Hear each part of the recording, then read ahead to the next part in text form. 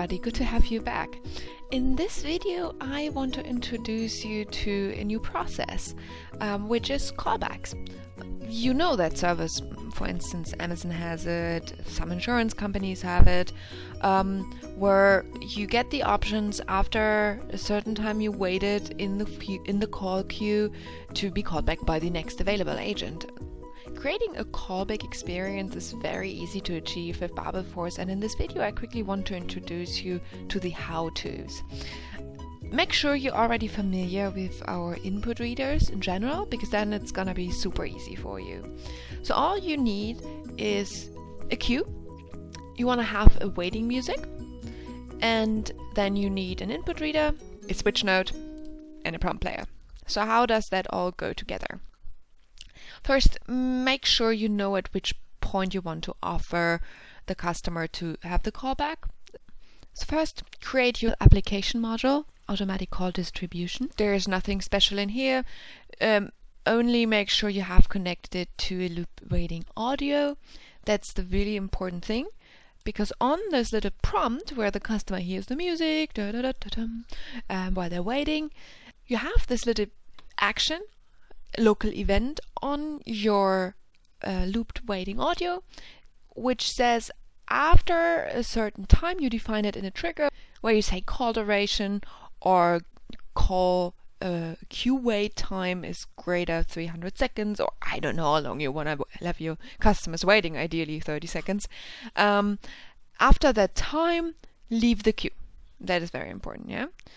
It means that the music stops and it goes back up to the automatic call distribution, and here you have an afterflow. So when the call was kicked out of the queue, it goes right here, and here comes the callback option. So the customer isn't in a call queue anymore. There's no way that someone is going to pick up the call right now.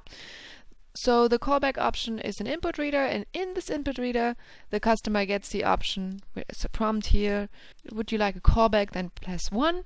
If not, well, fine with me as well. Then in this case, just stay in the line. It's really easy because you only need to create an input reader with one variable. I call it callback option. You of course need to make sure to create a trigger that uses this variable and checks if one was selected. And after the input is done, you go to the afterflow callback switch. In the little callback switch, you create a trigger in here. Add a trigger, and this trigger uses the other trigger you created before, which simply says callback wanted is the input, is the variable, is equal to 1. If that applies, if this trigger applies, then go to callback acknowledged, okay? If it doesn't apply, so if the customer decided to just stay in the line, it goes back into the support queue right here. So the process is, if the customer doesn't press anything, nothing happens, always goes back to the support queue. But if the customer did press the button, that's the important thing, where we come to our callback request, then the customer hears a little prompt saying, hey, thank you for the callback request. It's not even necessary. You don't need to put in any prompt here, but you need this module because you want to make sure that your agent receives an email the moment a callback is requested. I mean, it doesn't need to be an email, of course. You can also create an event in your CRM, but for the really basic example, the basic use case, that's what you can do. You make sure whenever a call hits this module, in any case, so always send an email, and here, that's just an example I made. Customer requested callback, that's the email address, and you can put in a message body. Of course, don't forget to put in the calling number, so call from number.